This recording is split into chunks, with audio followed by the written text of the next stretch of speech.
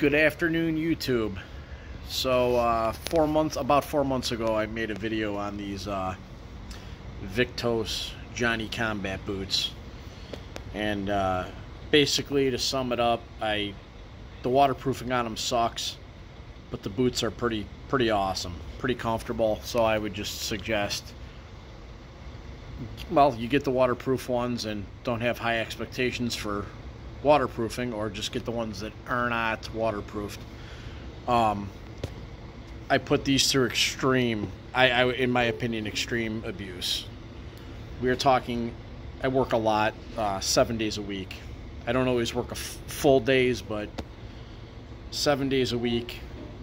I mean, sometimes 60, 70, 80 hours a week, you know, but a minimum of 50. Every single day for the last 4 months that I've worked, I've worn these boots. No exceptions. Even a couple times when they were soaked, I just put them on, said fuck it. And so how did they hold up over 4 months? I could probably still squeeze another month out of these boots before I really got to switch over to you know, my insulated more waterproof Danners that I wear in the fall. But the soles are pretty amazing. I mean, they're worn, but usually they get burned out and the heels go crooked on most guys' boots. These are just a touch burned out. I mean, these, no exaggeration, I have to walk at least 10 miles a day for work. Everything from landscaping to construction, these boots have done it. Climbing ladders, on roofs,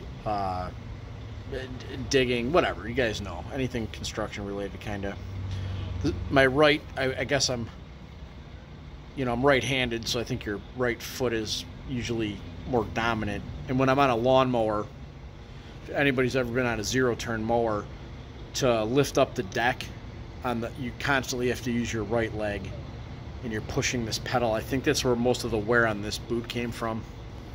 You can see this split. There's these holes right through the shit, but I don't know how those happened. This happened early on. The sole started separating here, you can see, but they're still attached, which is pretty impressive, because the whole last form, this happened a week or two in. They got a little worse separation, but the sole is still attached. I'm not getting any water, like under, well, I mean, water does get in there, because I said the waterproofing sucks, but it's not, you can see, this is major separation on both of them. But this didn't crack. Hold on, buddy. I'm making a video, dude. Don't interrupt me. Because I don't want to do this again. I'm trying to update people on my get out of here, my Johnny Combats. So, yeah, they... Hi. Dude, please. So, they held up for what I put them through. And it sucks like all boots. The more broken in they get, the more comfortable they get. However, they shit the bed. I mean, I'm going to have to replace them. I'm going to run them for another, probably a month, and call it quits on them. But yeah, I mean, for 100 and I think 30 bucks, I said they were, yeah, they were worth it. And what did amaze me is, even with all these holes and shit, I got them out on the driveway drying out in the sun here, but the soles actually held together. Usually all the shit peels off on your boots. Soles held together. Super comfortable, and even with water and shit getting in there, no debris gets in them. They're still bright yellow, a little dirty, still bright yellow like they were when they were new. So yeah, Johnny Combats, I'm going to buy another pair, even though I was kind of upset.